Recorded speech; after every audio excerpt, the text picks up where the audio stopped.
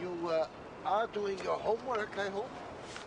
I'm trying. I'm not real good at math problems. Mathematics is simply a matter of seeing the pattern or sequence and following it to its conclusion. Huh? Let me see your problem. You want to help me? Why not? Why would ya?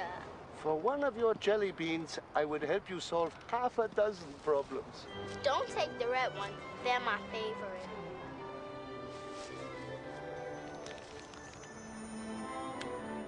Now, let me see your book. So you don't care for mathematics? Mm-mm. What do you hope to be when you grow big? Well, what do you want to be? I don't know what I'd be good at. Well, what would you like to be? You must have a dream. Not a real one. Do you like school? Not anymore. I didn't care for school either. My teachers were drill sergeants. No sense of the joy of learning. Joy? I don't see a lot of joy in it. What I've seen, school won't make a difference to me anyway. Oh, there is great joy in learning. Believe it or not, even in mathematics. Think I got enough math to get by already. How could anybody be happy simply to get by?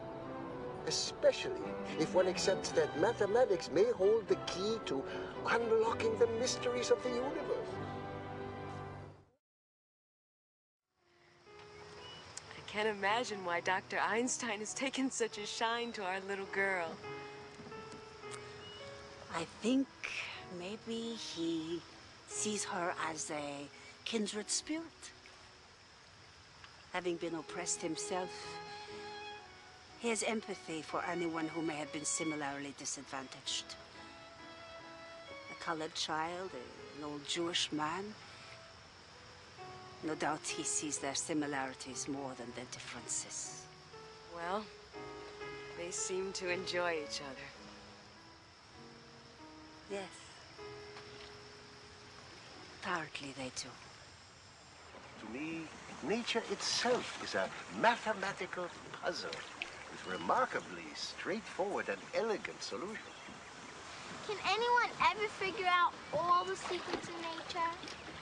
Where the universe begins and ends, what lies beyond? I believe so. God, they say, is mysterious, but I do not think he is malicious. Are you a religious man, sir? I revere nature. I believe in the possibility of harmony and a brotherhood of mankind. Then you are. If you say so. And now introducing Lannie Willis. Parents, teachers, students, and honored guests. The subject of my display is light. Light is a wonder of nature, an inspiration to students of science and God. It is a wonder both ancient and mystical, traveling across space at over 186,000 miles per second, or 300,000 kilometers per second.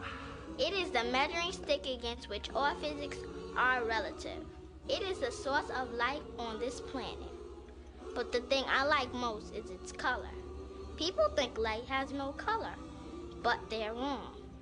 True, light is usually not blue, or green, or red. But as we add colors, we see. It is only when all the colors of the spectrum are combined together, blended in harmony, that we finally achieve pure, clear, and perfect light.